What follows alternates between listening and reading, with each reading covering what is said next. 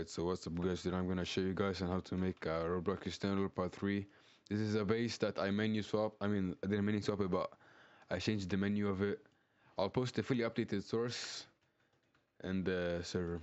It has all of these features, toggle, camera. I fixed the camera and mouse because before you can only use mouse. This is used off cam space. So nothing here goes to me. The credits doesn't go to me. I only fixed the source. Look, everything works.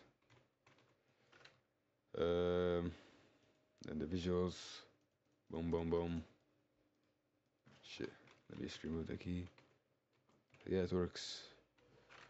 It has all of these.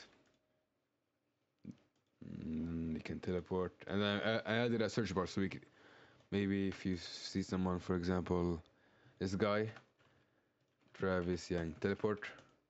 Boom. Spectate, boom, everything works. And then it has stream proof, yes, configs,